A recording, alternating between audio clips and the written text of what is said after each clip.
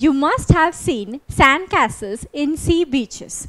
These sandcastles are short-lived as they are eventually destroyed by sea waves. In this video, we can see that a huge sandcastle is being continuously hit by the sea waves and its size is decreasing gradually. At the end, only a small heap of sand remains. Just like this sandcastle, the mountains present on the Earth's surface are also subjected to weathering and erosion for years. Today, we will study about these mountains. Now, before studying about those mountains, let us first look at these two pictures. The first one is of the Himalayas.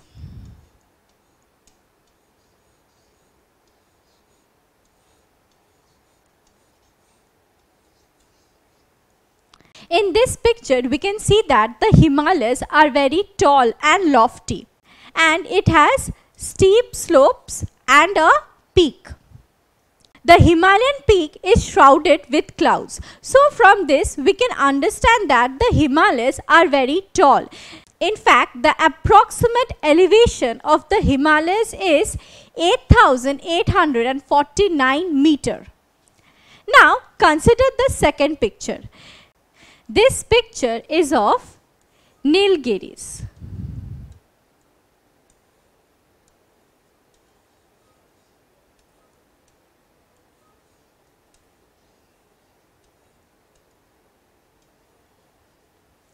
Now, compare these two pictures. See, the height of the Himalayas is huge, while look at the picture of Nilgiris. The Nilgiris have lower heights compared to the Himalayas. In fact, the approximate elevation of Nilgiris is 1,800 meters to 4,800 meters. In other words, the Himalayan range is 4 times taller than the Nilgiris.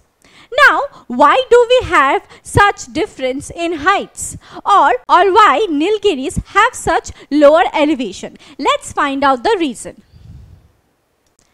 The Nilgiris were not always this low. In fact, they were once a part of huge mountains. Now, over the years, these huge mountains have been denuded by natural forces like a river or a wind, as we can see in this video.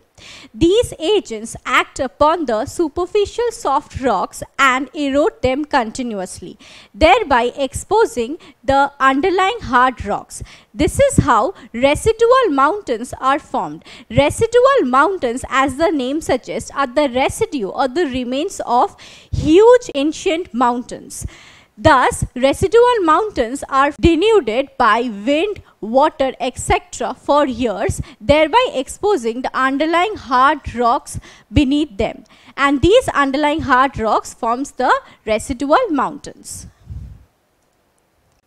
So, the Nilgiris we just studied about is an example of residual mountain.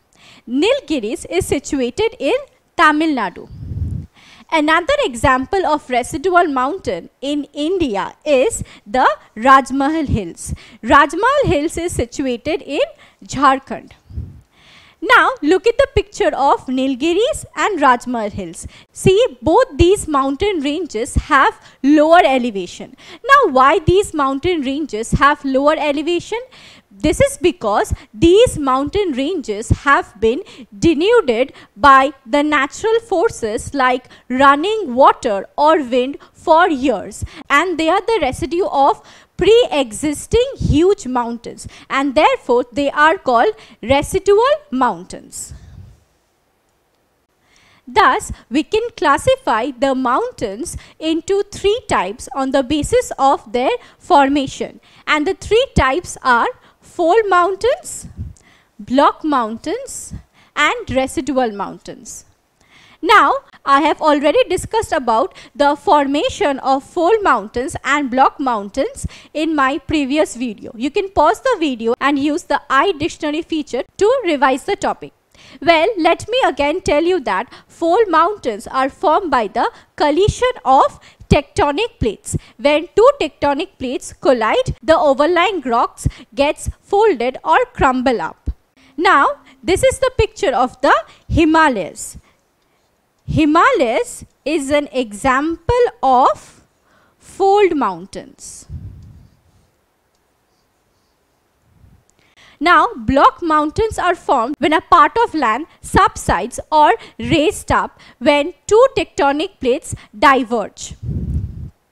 Now, here we have the picture of a block mountain, and this is the picture of Narmada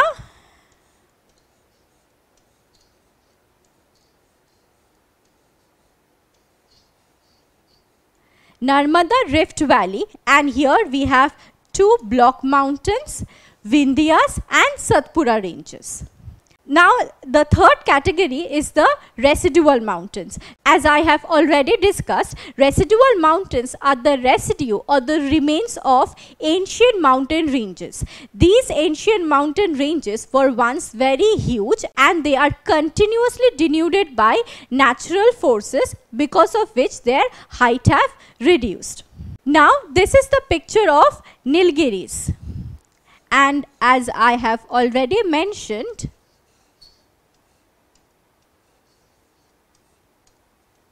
Nilgiris is an example of a residual mountain.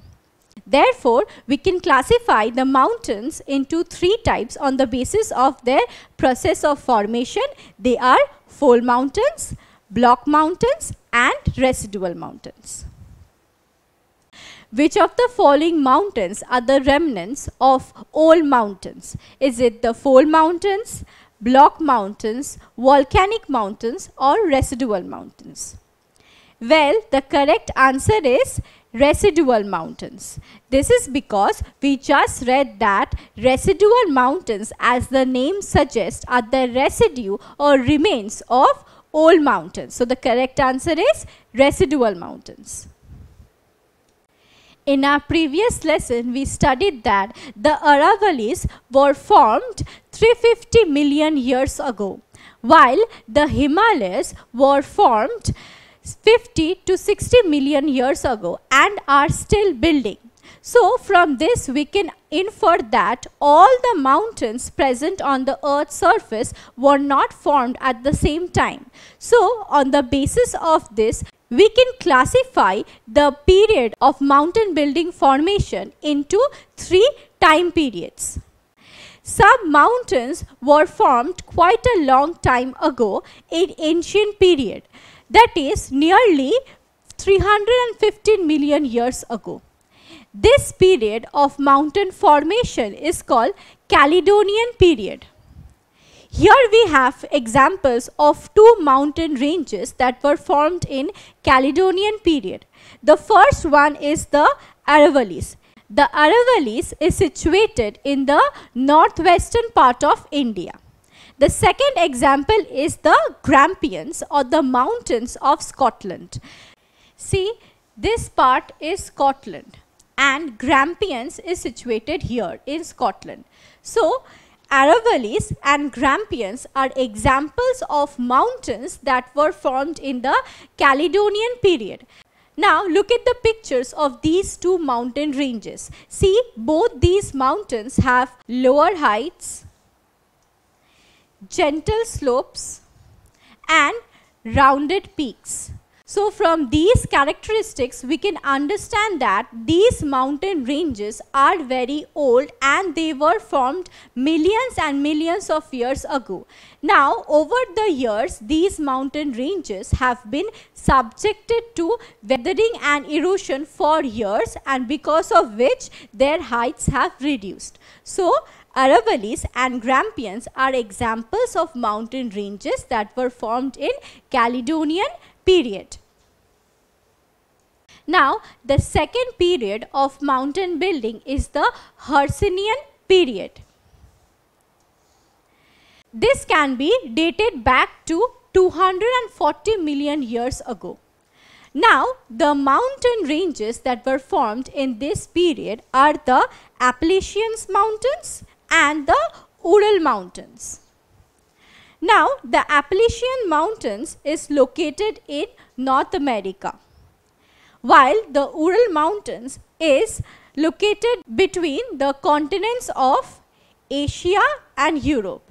This is Europe and this is Asia. So, the Ural Mountains act as a natural boundary between Europe and Asia. Now, both these mountain ranges, that is the Appalachian Mountain and the Ural Mountains, are examples of mountain ranges that were formed in the Hersinian Period.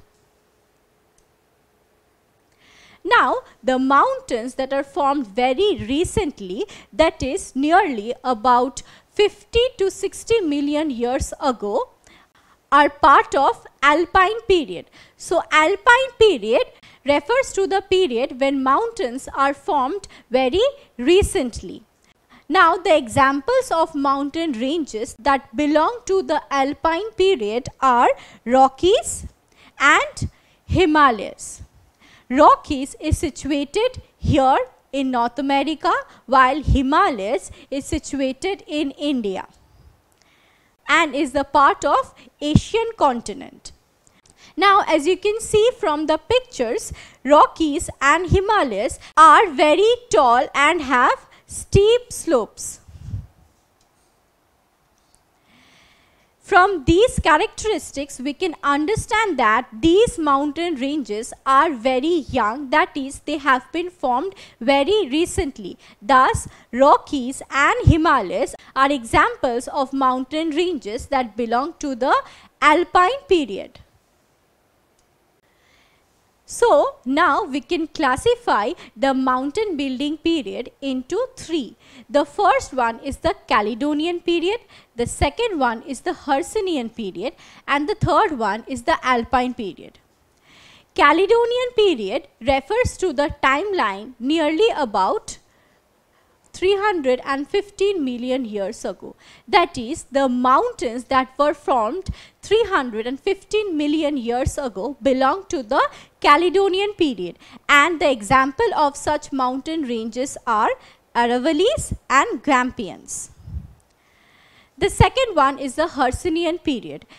This period dates about 240 million years ago. So, the mountain ranges that were formed nearly 240 million years ago belong to the Hersinian Period, and the example of such mountain ranges are Appalachian Mountains and Ural Mountains. The last one is the Alpine Period. This is a very recent mountain building period, and the timeline is 50 to 60 million years ago.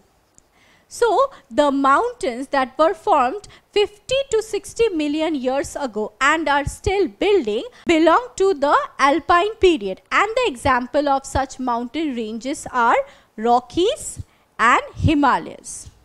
So, today we have studied about residual mountains. We have studied that residual mountains are the residue or remains of ancient mountains that were once very huge and have been denuded by natural forces like wind and water continuously over the years. Next, we have studied about three mountain building periods. In our next video, we will study about the importance of mountains. Don't forget to subscribe to our channel and hit the bell icon. You can also register for free at DeltaStep.com or download the DeltaStep app to learn one-to-one with our amazing teachers or to get access to our 5,000 amazing videos as per your school syllabus. Master each topic with our adaptive practice technology. Get million-plus questions with step-by-step solutions and unlimited mock tests. Get all your doubt resolved instantly. Learn via games and win amazing prizes like PlayStations and iPads. So at DeltaStep, learning is not just fun and easy, but it's rewarding too. So register for free now.